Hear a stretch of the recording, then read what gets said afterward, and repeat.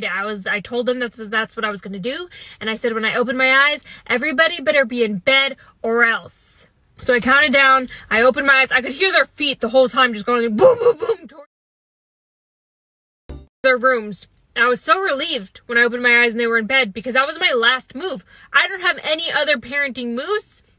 I don't know how to parent. I don't know what or else meant. I don't know what they thought I was going to do. Like, if I had opened my eyes and they were still standing in front of me, I would have just been like, not even that, because I can't curse in front of children, or I try not to. I also try not to say any curse adjacent words because you can get in trouble for those too. One time I was with a different friend's kids and I said freaking in front of them, and the son looked up at me and he said, that's a bad word and you're not allowed to say it in front of us ever again. And initially I wanted to defend myself and be like, freaking's not a bad word.